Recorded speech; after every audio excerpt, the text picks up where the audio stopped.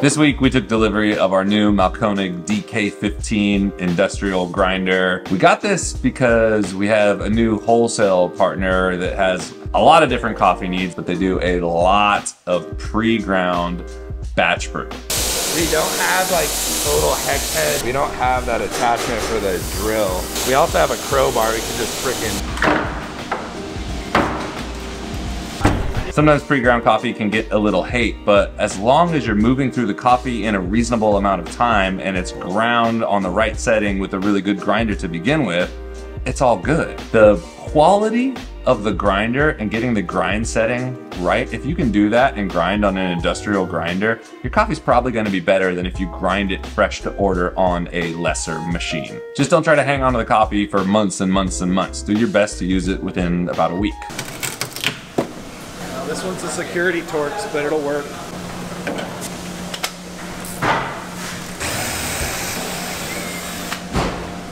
And then there's two more down there. You want to do them?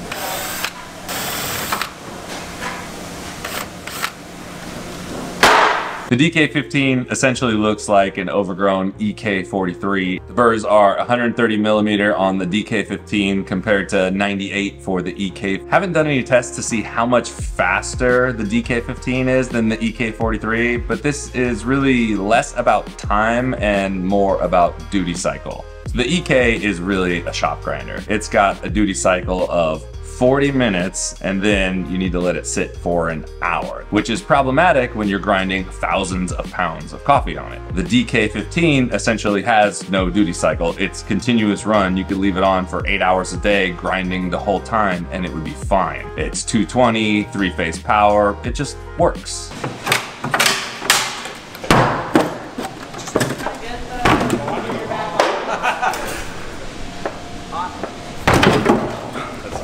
Here, I'll hold it if you want to pull it from that way.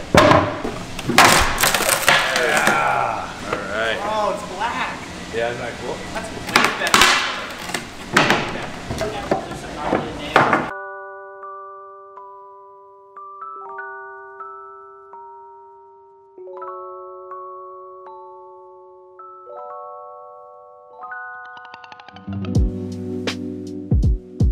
All right, so that's an EK43, which is like the standard cafe bulk grinder. It's big. The whole thing fits underneath this DK15. Dude, this is sick. There, you can see it in there. It's a magnet. It's like a second de-stoner almost. I say we just go for it, yeah? I mean, that was promising. I love equipment. I love playing with new toys, and this one was interesting for me because I didn't have anything to do with placing the order for the grinder. I had no idea when it was gonna come. I knew it was going to happen, but one day the crate just shows up at the roastery. To have stuff happen without your direct involvement as an owner is really cool to watch. One of the things we're continually working on is how to grow better leaders and how to be better leaders ourselves. And a part of that is paint the vision, set and hold the standard, and then allowing other people to take ownership of the work. I'm just really grateful about everything that's going on right now. Yay! I don't think it's working.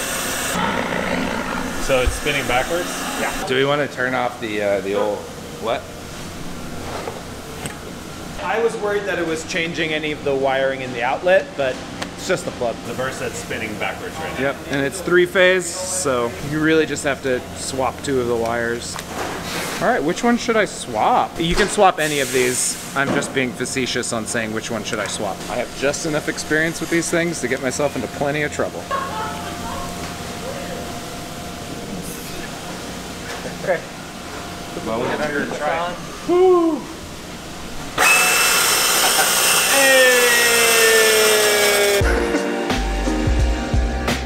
It's coffee, right? Is that what that is?